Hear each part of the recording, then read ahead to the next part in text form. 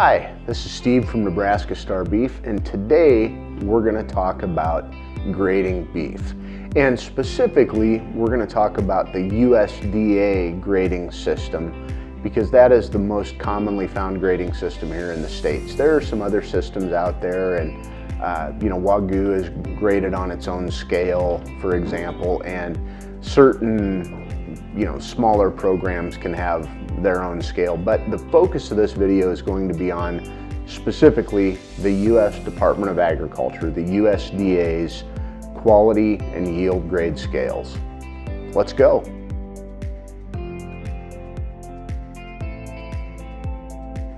The grading process takes place after the cattle have been harvested and put on the hanger. And typically they'll hang for a number of hours, could be up to over a weekend, to get cooled off so the carcasses are cooled down. And then prior to the USDA coming into grade, someone from the packing house will go in and split one side of the carcass at the 12th rib. What this does is exposes a cross section of the ribeye, which allows the USDA grader to see the marbling that's present, the yield grade, which is the amount of peripheral fat around the outside of the rib cage, or the margin fat. And based on the amount of marbling that and for quality grade and the amount of peripheral fat for yield grade, the USDA inspector will determine what grade that carcass is.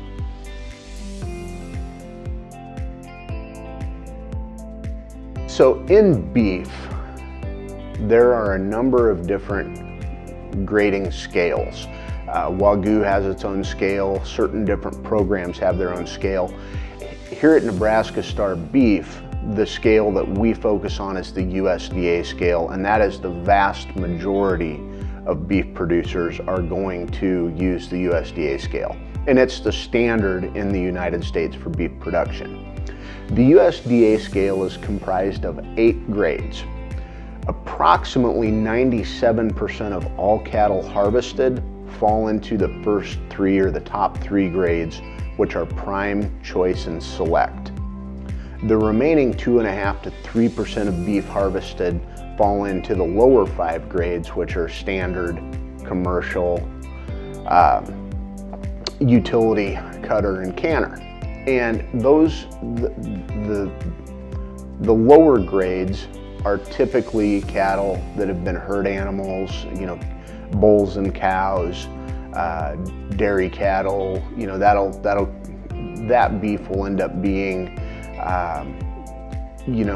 more budget priced beef. It may be an in-house store brand that's blended with some other ground beef to create a product that's aimed more at a price point. The vast majority of beef that's harvested falls into the prime, choice, and select categories. Within those categories, about 75% of beef is choice. Usually around 10% is USDA prime, and around 12 to 13% comes in at USDA select.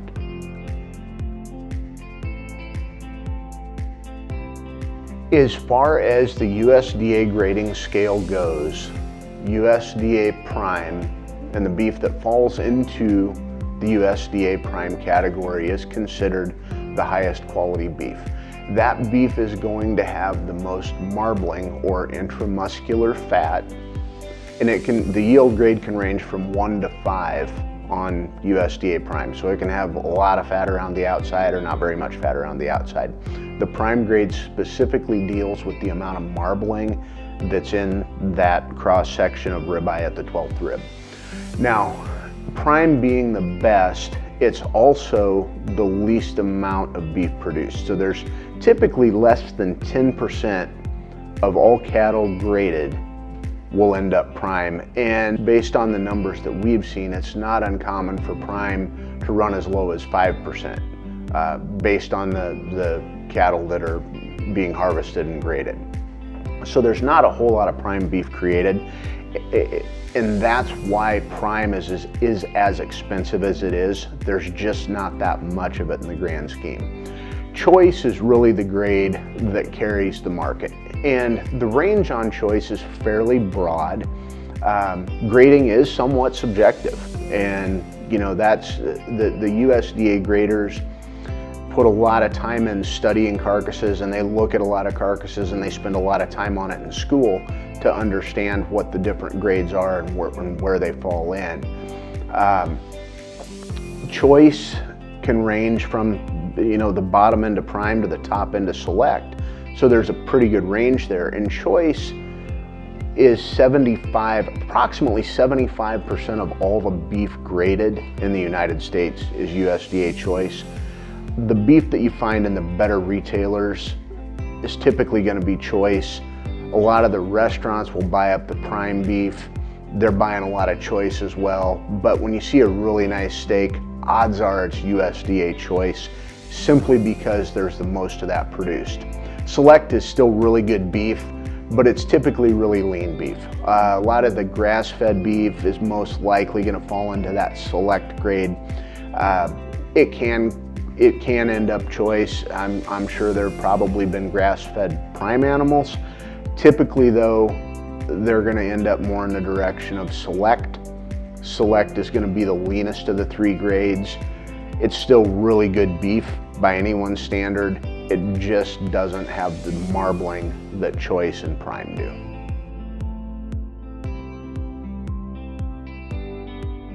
When we harvest cattle and the USDA grades them, we follow the national average pretty close. If we take in the last 2 pot loads of cattle that we harvested and graded were almost perfectly lined up with the USDA standard. We'll typically have less select animals because we have a unique corn finish that really helps the animals to marble well.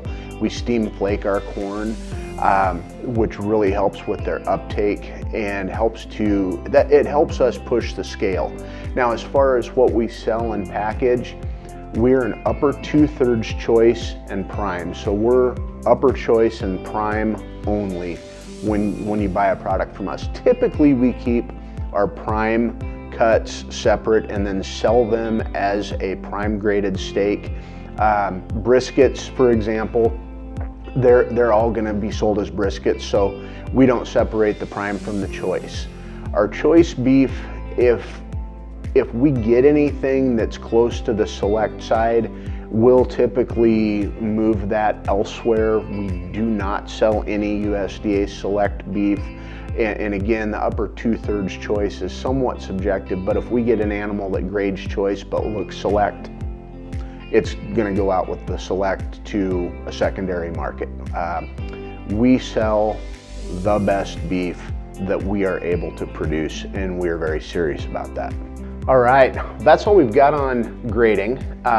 If you made it this far, you're awesome. I could not listen to me for that long. If you enjoyed the content, please hit the like button. If you don't mind subscribing, we'd love to have you on the list. And we'd enjoy seeing some comments on the videos, questions, ideas for other content. Please don't hesitate to let us know what you like, what we could do better. We're definitely paying attention. And we'll see you again next week. Hope you have a great week. Eat a steak.